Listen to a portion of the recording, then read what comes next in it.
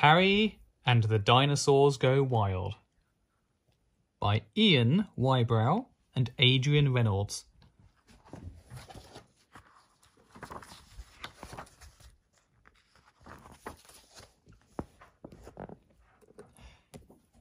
It was a long drive to the safari park, but it was worth it. Apatosaurus saw an animal just like a Triceratops. "That's a rhinoceros," said Harry. "Triceratops has got more horns." Mum liked the giraffes best, and Nan liked the zebras. The monkeys were funny, but the man said not to feed them. Sam asked him if they had pandas, but the man said no, they were endangered animals. Harry wanted to know what endangered meant. Sam said he was too little to understand.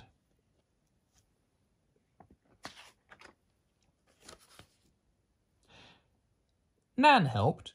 She bought Harry a book about endangered animals. She thought it was sad about the Sumatra tigers. People kept hunting them, so there were only a few left in the whole world.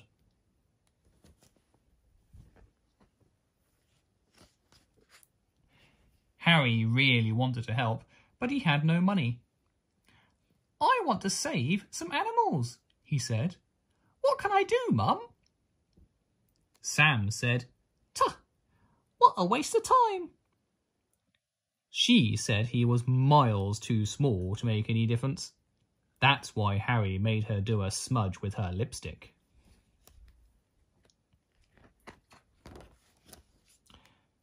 Mum took Harry off to settle down. Then they looked up on the internet and found lots of endangered animals.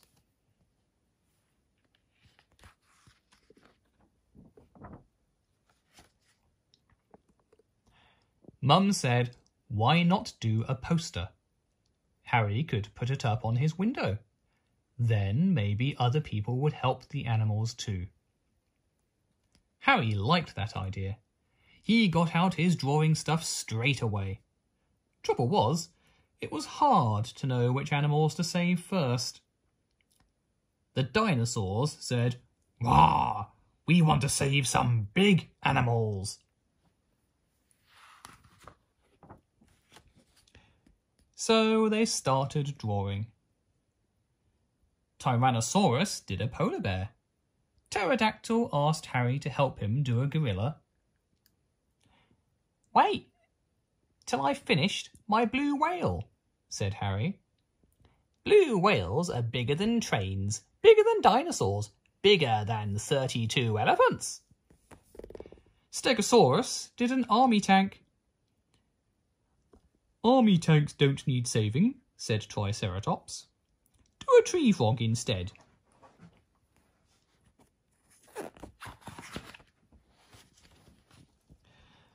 Mum said the drawings were excellent. She helped put the words on. "Let's save these endangered animals." Nan said, "Oh, why not talk to Mr. Bobson? He might put up the poster in his shop window. Then people can see their pictures when they go shopping." Mr. Bobson loved the pictures, but he thought they might be a bit too small for a poster. He asked Harry if he could draw them bigger. Harry said, "No, sorry, his pictures always came out small." "Oh, that's a shame," said Mr. Bobson, "because saving animals is important." Poor Harry. He went home feeling maybe Sam was right. Maybe you had to be big before you could be any use. The very next day, Mr. Bobson was on the phone. "Oh, I've had an idea," he said. "Can you do me lots more pictures?" So Harry and the dinosaurs did more birds and bugs and reptiles and lots more dinosaurs. Then off they went to give them to Mr. Bobson.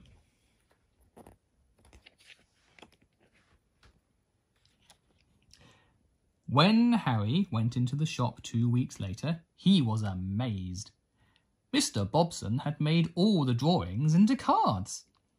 He said that every time somebody bought a card, some of the money went to save endangered animals. Everybody loved them. They said, "Marvellous! What a brilliant idea! So original.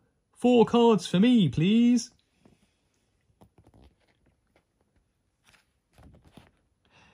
The lady from the paper came and was very impressed. "Oh, what a wonderful thing you've done," she said. "Rah," said Apatosaurus. "Save the strawberry poison arrow frog." "Ah," said Pterodactyl. "Save the teeny blue-tongued skink." And Harry said, "Quite right, my dinosaurs, because even if you are as tiny as a tick on the tail of a green turtle, you can still do something that makes a big difference." The Endosaurus.